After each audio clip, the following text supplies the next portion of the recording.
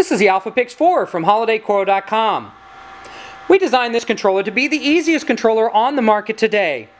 We started to do that by using a backlit LCD display that's easily configured from one of the 5 buttons located on the controller. We also included 3 additional status LEDs to make it as easy as possible to get your controller up and working as soon as possible. You can still configure this controller completely from a web browser on any platform you choose, whether that's Windows, Mac, or Linux. This controller features a whole host of hardware features. Here we have the built-in Ethernet connection. This Cat5 plug allows you to hook it up to any standard Ethernet network. It features a status and a link light on the jack. Here we have a RS-45 plug. This allows you to have output to all legacy DMX devices. So if you have LOR controllers, if you have DMX devices based on E1.31, you can drive those controllers right from this unit without the need of a dongle. Now, the main parts of this controller, of course, are the SPI outputs for driving pixels. We have 4 outputs. They each are 7 amps for a total of 28 amps per controller.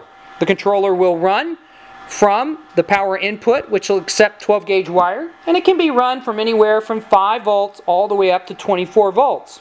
It features pluggable ATO blade style fuses.